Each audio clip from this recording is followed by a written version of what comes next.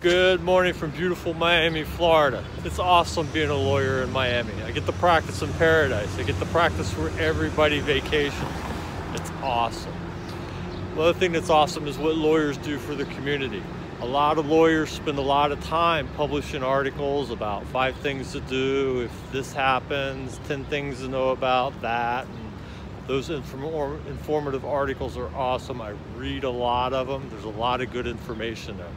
The only problem is you're not going to remember those articles when something happens, especially when you're sitting in the back of a police car.